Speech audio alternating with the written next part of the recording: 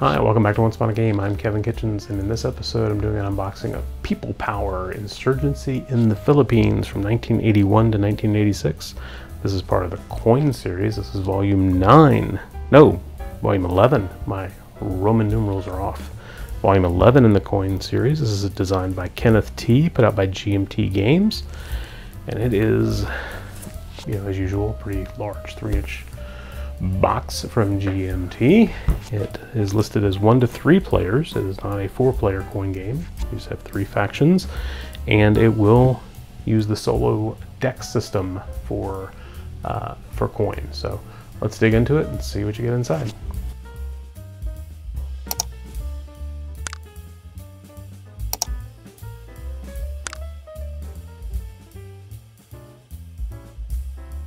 So being a teenager during this era, my knowledge of the Philippines is woefully ignorant. I know they were always kind of our ally, and I remember the Marcoses, Imelda Marcos, was there, and I remember she had a lot of shoes, but I don't know if that's going to come into play in this game or not, though it wouldn't surprise me. So.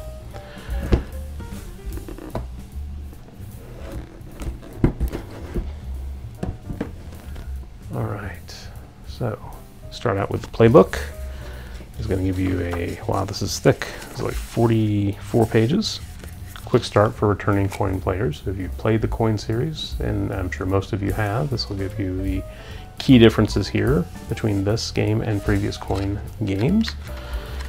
And then we've got the People Power tutorial and other, historical notes, designers' notes, counter manifest, which is always nice. If you pick up a used copy, you can always see what you got in it, and the recommended reading bibliography, so you have a homework assignment. People Power tutorial: new players should start here.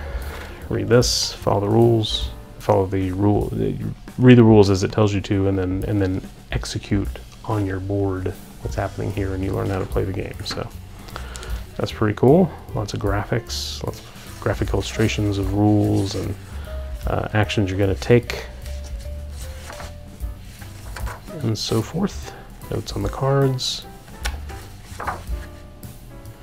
Good thing it's printed on the great GMT matte finish paper, so it doesn't get a lot of glare. You can see there's a lot of glare on the pages. Now we've got the rules of playbook, which is very small. It's only 16 pages. No, 20. It's 20 pages. It goes. It's 16 starts the scenarios. Again, also in the glossy, the matte finished cardstock.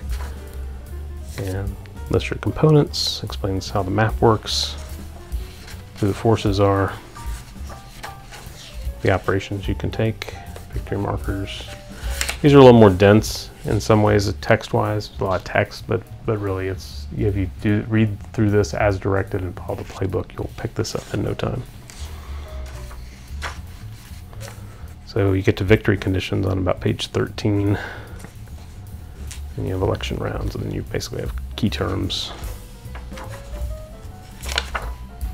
and setup for scenarios. You got a standard scenario, 83 to 86.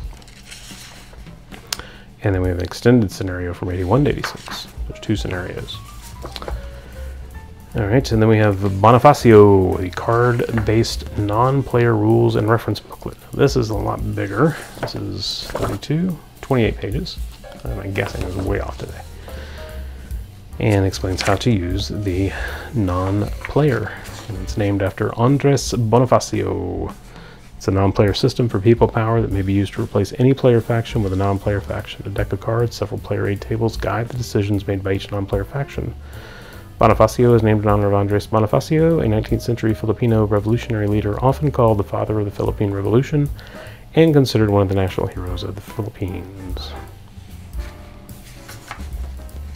So this is similar to the, instead of the just strict flowchart that they used to use in the initial coin games, this is a card-driven system where there's cards for each faction, and you flip them over and follow those instructions.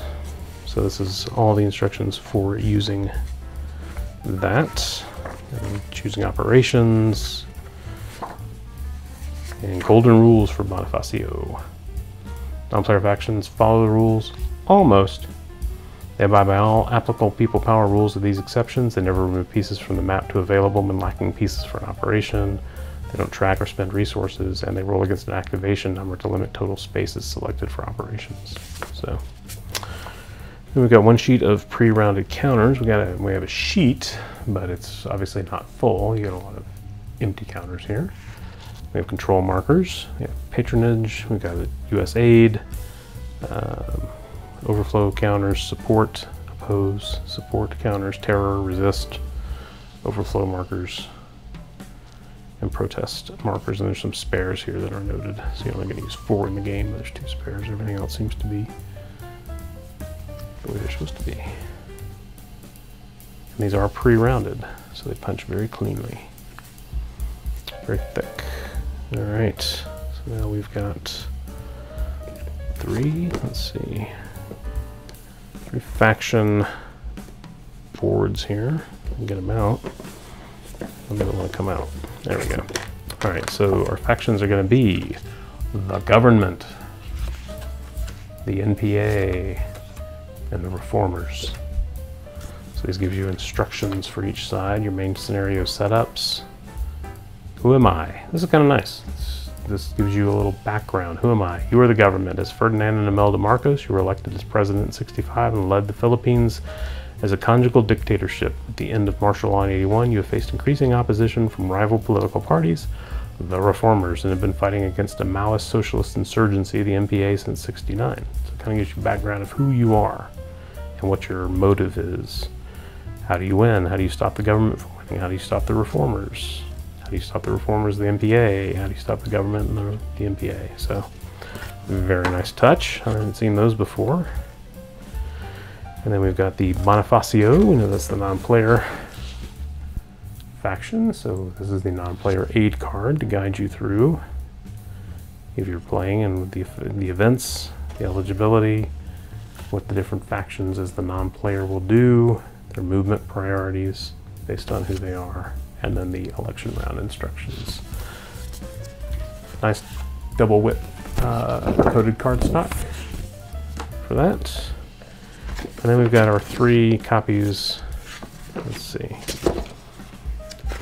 Yeah, 3 copies of the operations guide for the different factions. So 3 copies of it, 1 for each player if you're not soloing it. And then, so you got the reformers, operations, and special abilities, the NPA and the government's same, and then an election round. And then we have our map. It is a very small map. It's only 4 panels, so it's about 17 by 22. It's very tiny map.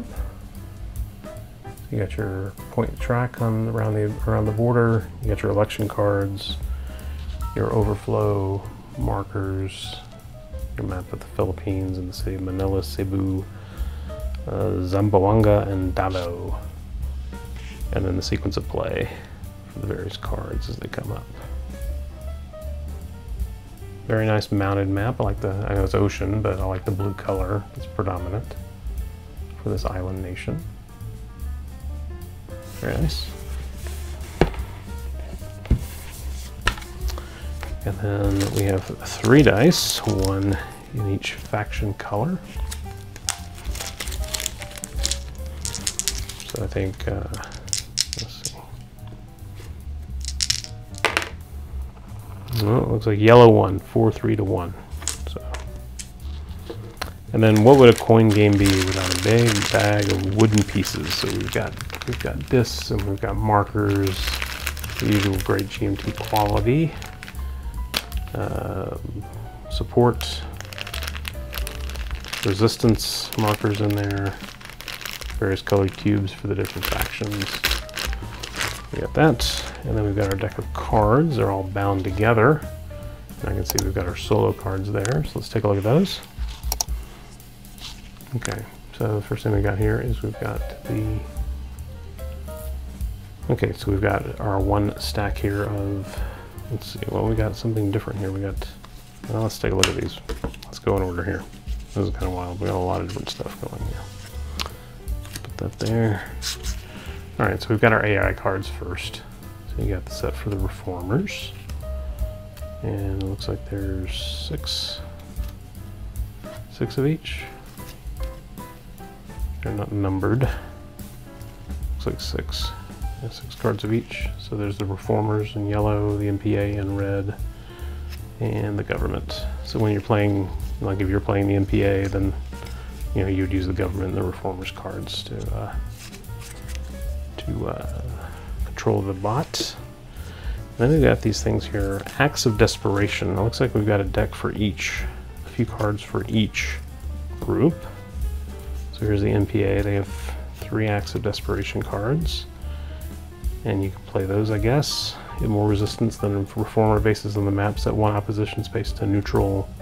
At least 1 strike on the map. Patronage is -2, and then remove a reformer base from a space with terror, then have at least 3 terror, patronage is -1. So these are acts of desperation. I guess the rules will tell you when you can play them, but so we have, looks like 3 for each of the factions. And then we've got personalities for each faction. That's an interesting twist. So we'll look at the MPA again. We have Jose Maria Sison, advocates rural insurgency.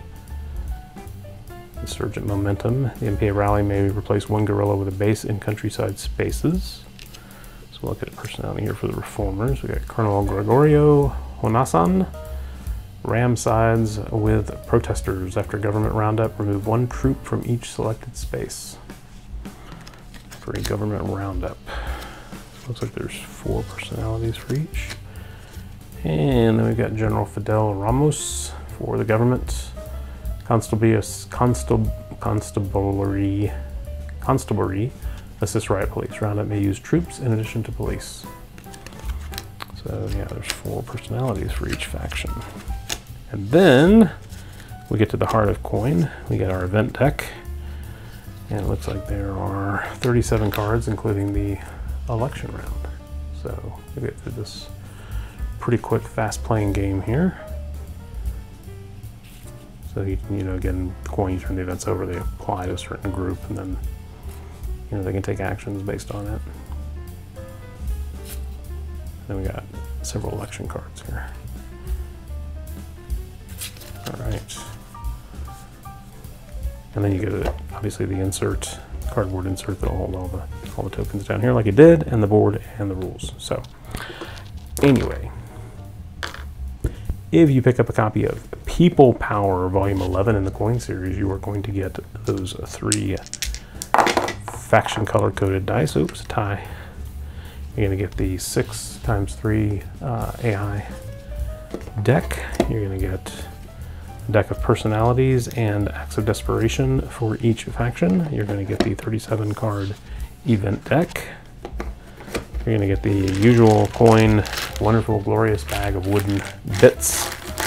You're going to get that 22 by 17 mounted game board. You're going to get 3 copies of the operations guides for each of the factions. 3 copies, each one covers each of the factions, I should say, as well as the election round.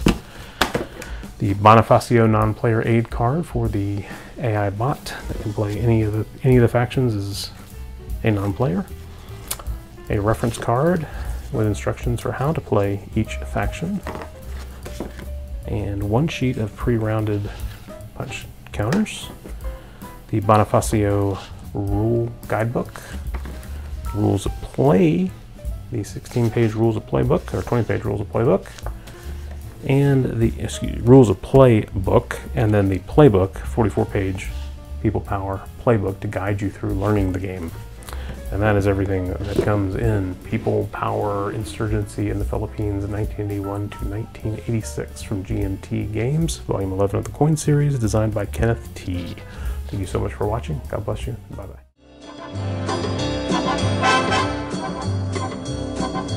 Oh!